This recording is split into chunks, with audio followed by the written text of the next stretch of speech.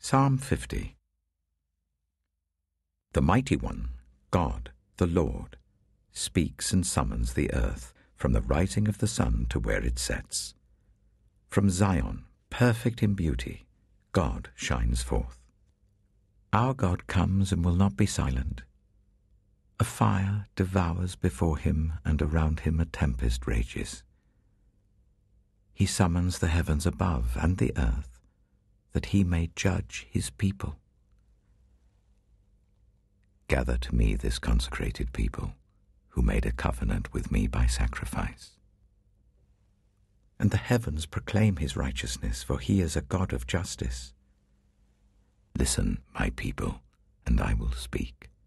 I will testify against you, Israel. I am God, your God. I bring no charges against you concerning your sacrifices, or concerning your burnt offerings which are ever before me.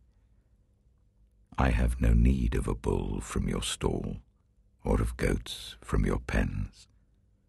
For every animal of the forest is mine, and the cattle on 1,000 hills. I know every bird in the mountains, and the insects in the fields are mine.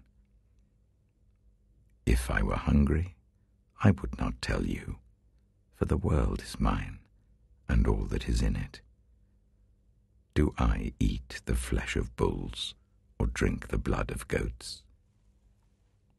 Sacrifice thank offerings to God. Fulfill your vows to the Most High, and call on me in the day of trouble. I will deliver you, and you will honor me.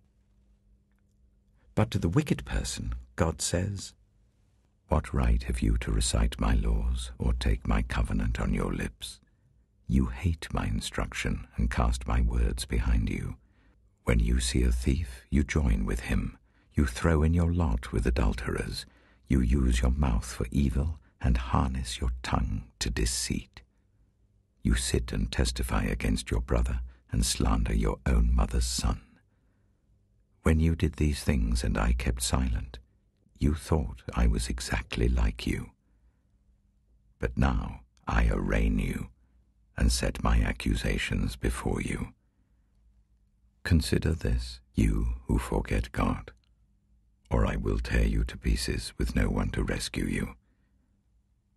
Those who sacrifice thank offerings honor me, and to the blameless I will show my salvation.